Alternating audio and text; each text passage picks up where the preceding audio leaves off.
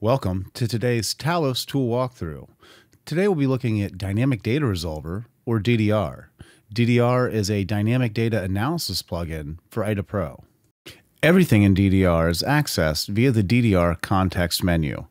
The first thing you have to do is run a trace to get data from the runtime analysis of the sample in Dynamo Rio. Depending on the kind of trace, this takes a few seconds. When it's done, you can execute the other DDR features, for example, highlighting the instructions which were executed at runtime.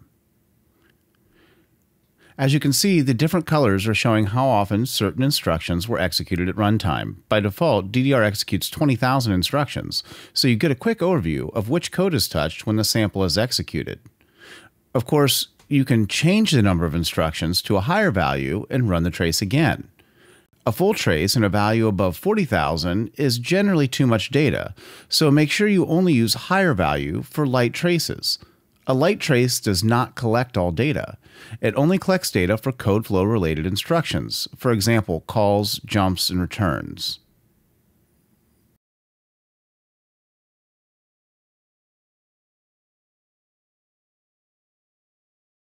So we have run the light trace again, and has executed the whole sample. We can update the graph to see which basic blocks are likely loops, and after running a trace, we can also use the Show API Calls Trace feature.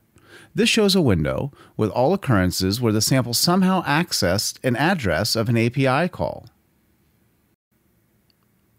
You can use this window to search for interesting API calls, for example, Virtual Protect.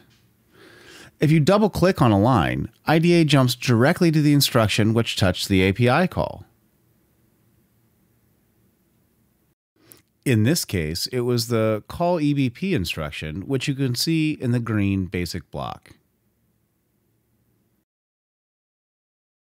If you are interested in more details of this basic block, you can run a full detailed trace against it. This collects more details than the light trace. Now you can resolve nearly every dynamic value and set the corresponding comments in the disassembler view. For example, we can resolve all the arguments for the virtual protect call. This includes register values in memory that certain variables or registers are pointing to.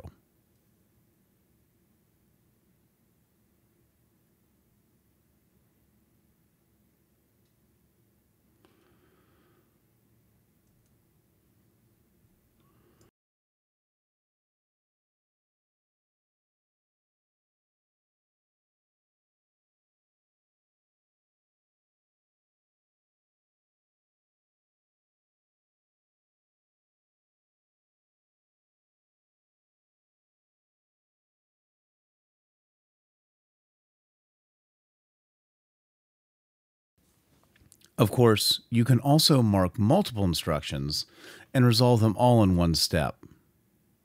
If an instruction is executed multiple times, by default, DDR writes the first 3 as comments into the disassembler view and 5 into the logging window.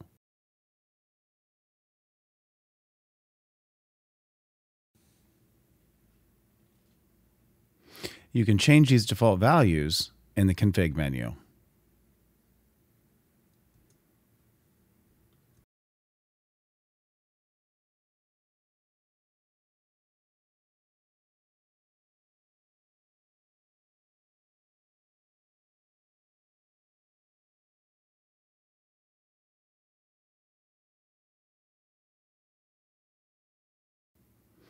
Another handy feature of DDR is that it logs all strings at runtime, including decrypted ones. Just open the Show Strings Trace window, and you can search for any string that you like.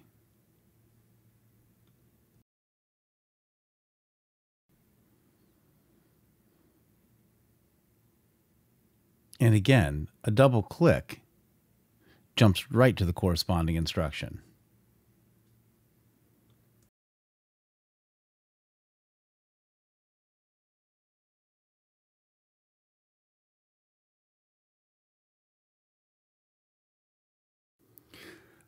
Last but not least, you can resolve registers at any instruction. For example, if you're interested in which value EAX has after a call.